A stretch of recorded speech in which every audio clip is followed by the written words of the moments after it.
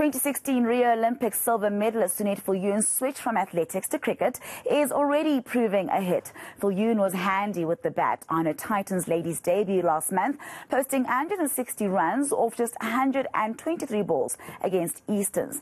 The two-time Commonwealth Games javelin champion has returned to a sport that saw her play for the Proteas at the age of just 17.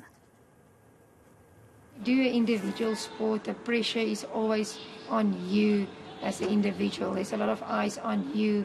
You are allowed alone in your training. You're alone on the field. You compete alone.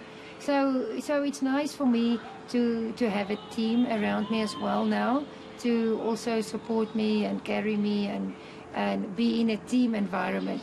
And the athletics has taught me so many things on a mental side. Bringing that to the cricket, I think I have a lot to offer for my team to learn what it takes to really compete at the highest level and to rub off on them. I think I have a lot of energy that I bring to the team, which is very good. I enjoy to give back. I enjoy to bring my energy to the team, and I think I hope and I pray that I can make a difference in my team.